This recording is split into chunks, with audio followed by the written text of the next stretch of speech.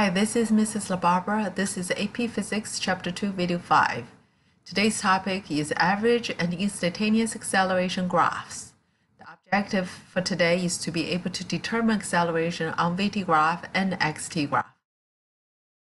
Finding the acceleration on VT graph. On VT graph, to find the average acceleration between point 1 and point 2, we draw a slope, a straight line. This slope equals to the average of acceleration. For one-dimensional motion, the object average acceleration equals to the slope of the line connecting the corresponding points on VT graph. Now, to find the instantaneous acceleration at P1, what we did was move P2 closer and closer to P1, then that slope will become the slope of the tangent. The slope of tangent to the VT curve at a given point equals the instantaneous acceleration at that point. Finding object's velocity, acceleration, and position from VT graph. So from VT graph, we can find all three things: velocity, acceleration, and position. The informations, if not exact value. So let's take a look at this graph. This is a VT graph.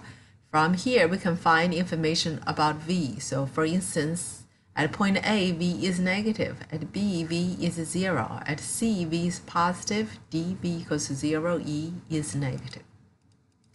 So we can figure that out right from the graph. The other thing we can find is acceleration, because acceleration is the tangent, the slope of the tangent line.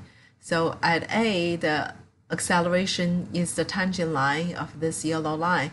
That's positive.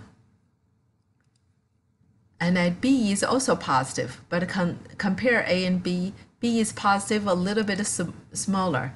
At C, the slope equals 0. That means acceleration equals 0 at that point. At D, the slope is negative.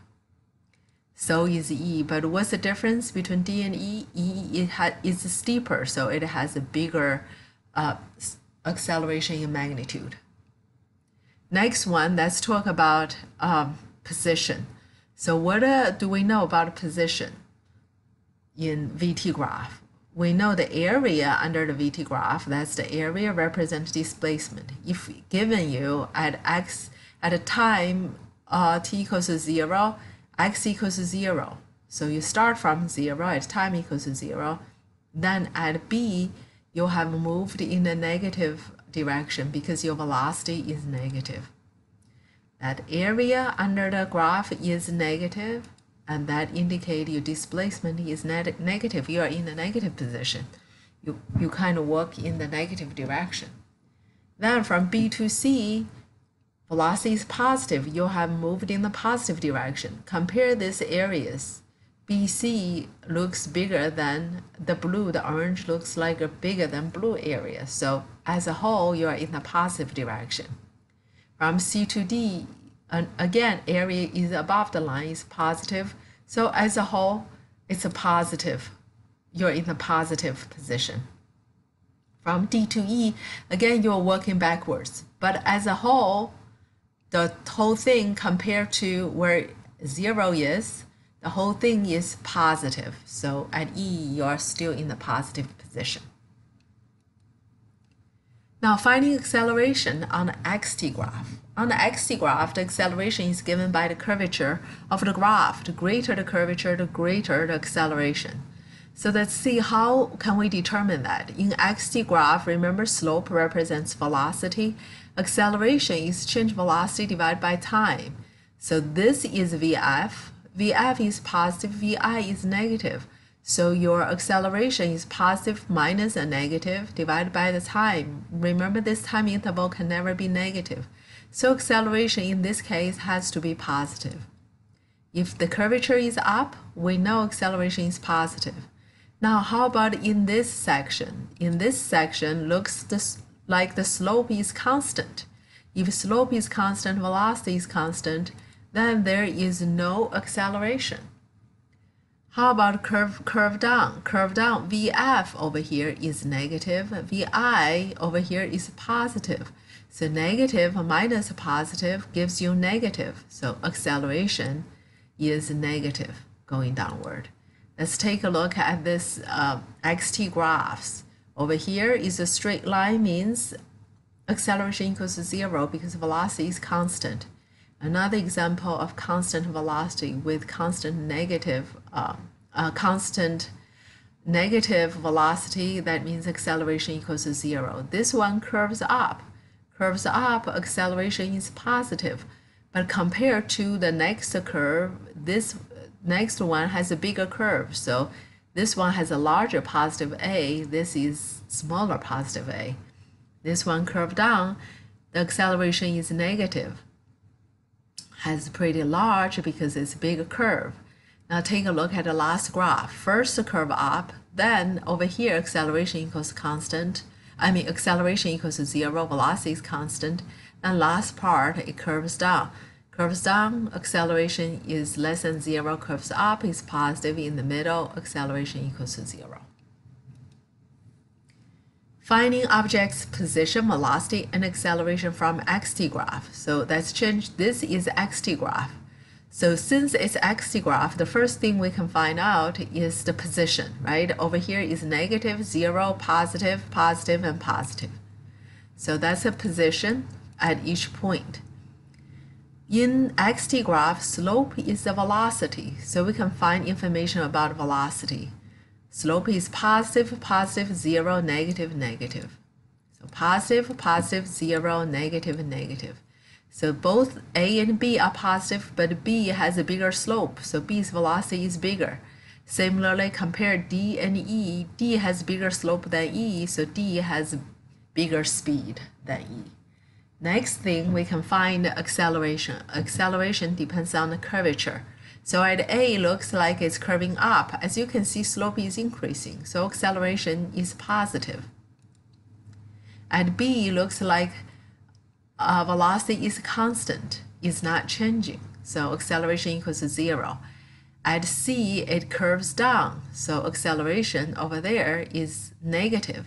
At D, again, there is no change in curve. There's no curve here at D, so acceleration equals to 0. At E, again, it curves up a little bit, so acceleration is bigger than 0, but it's smaller in value. Now let's take a look at this example. So if we're given xt graph, from this graph, we can figure out what is a vt graph looks like, what's at graph looks like. So the figure is a graph of coordinate of spider crawling along the x-axis. Graph is velocity and acceleration is a function of time. Look at over here. This is a parabola. Parabola means there is acceleration, velocity is increasing. So over here, velocity is increasing.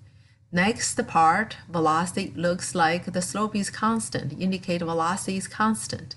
So from here, next, from here to here, velocity is decreasing, becomes 0, right? From here to here, velocity is increasing, but in the negative direction. And from 25 to 35 seconds, looks like velocity is constant and negative. Finally, it curves down. That means it slows down. As you can see, slope becomes 0. So the corresponding graph looks like this. Increasing, constant, decreasing becomes 0, keep decreasing. Then negative, constant, then decreasing becomes 0 again. Now let's see what is acceleration versus time look like. In the beginning, this part, you'll have constant acceleration. Now over here, you should have 0. Over here is negative because acceleration equals to slope. Slope is negative. Over here, velocity is constant. Again, you have 0 acceleration. Slope is positive. Acceleration is positive. Let's take a look at the next question. Refer to the graph. At which of the point P, Q, R, and S is the x acceleration positive? So here is the xt graph. To find acceleration, we have to look at curvature. There is no curvature at P.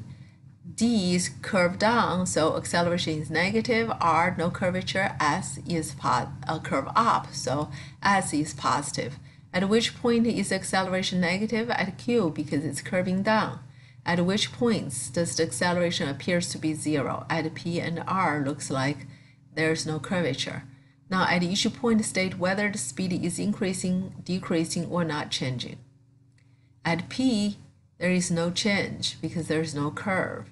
At Q, it curves down. That means acceleration is negative. How is the speed changing? Speed is decreasing, becomes 0, then increasing. So first is decreasing, then increase. Then take a look at R is again negative. There is no curvature. So it's constant. V is not changing. Now take a look at S. How is the velocity changing? Velocity is again, speed is again decreasing, then increasing. So velocity actually is decreasing in the negative direction, then increasing in the positive direction. Next example. A child standing on a bridge drops a rock straight down. The rock leaves the child's hand at t equals 0. At which of the graphs shown here best represents the velocity of the stone as a function of time? So here is really Regents level questions because a child can stand on the bridge, drops a rock. When you see this keyword drops, that means velocity should start with 0. You can just look at the graphs. All the other 4 doesn't start with 0 except B starts with 0. Let's see if B makes sense. When the child drops the rock, the velocity increases in negative direction. Well, drop is falling down. Downward is usually negative. That makes sense. But the line is not straight. But you'll probably say, isn't gravitational acceleration constant? Why is the line not straight? That's true, but it could be because of the air resistance. Due to air resistance, acceleration changes. So the answer is B. Take a look at our last question. So a car's velocity as a function of time is given by Vxt equals alpha plus beta t squared. Alpha equals 3 meters per second, beta equals 0.1 meters per second cubed. Calculate average acceleration. Average acceleration equals the change velocity divided by time. So V5 minus V0 divided by 5 minus 0. How do you find a V5? Plug the 5 in the time. That's what you should have, 2.5 meters per second squared. Calculate instantaneous acceleration for t equals 0 and t equals 5. Instantaneous acceleration is a derivative, dvx over dt. So the first part becomes 0 because this part is constant. This is beta times 2t becomes 0.2t. Then, to find acceleration at t equals 0 and t equals 5, you simply substitute 0 and 5 into this expression. You should get a at 0 second equals 0, a at 5 second equals 1 meters per second squared. Next one, to sketch Vxt graph. Vxt graph looks like alpha plus beta t squared. So this is a parabola but does not start with 0, start at alpha. Looks straight up like this. Next one, you have to graph axt. Axt looks this. A equals 0.2t.